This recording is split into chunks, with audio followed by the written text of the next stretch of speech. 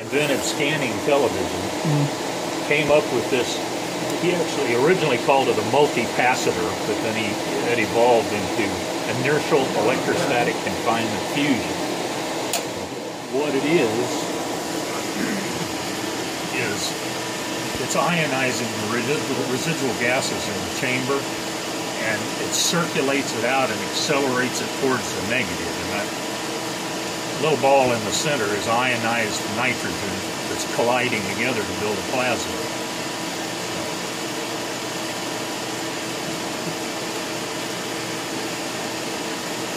Yeah, that's cool.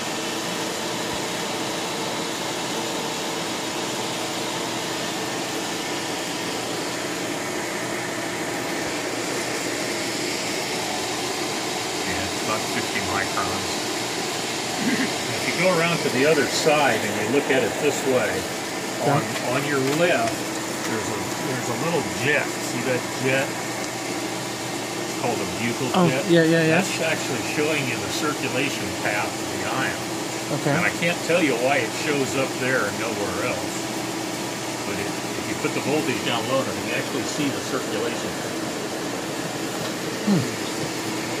I've seen that. Yeah, you see it more from one side or the other. Yeah, you can definitely see right it. at you. Oh, okay.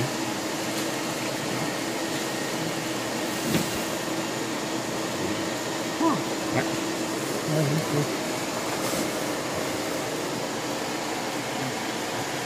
It's actually still there even when I increase the voltage. It's much less visible.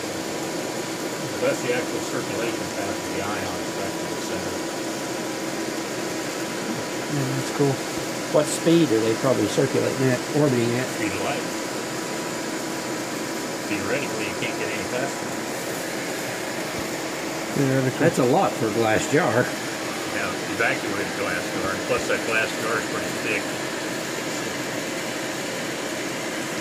That was a desiccator that I picked up at an OSU auction.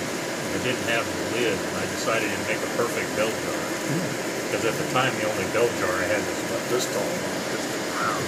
Take a long time to pull that one down. Well, not only that, I didn't have a plate to put it on.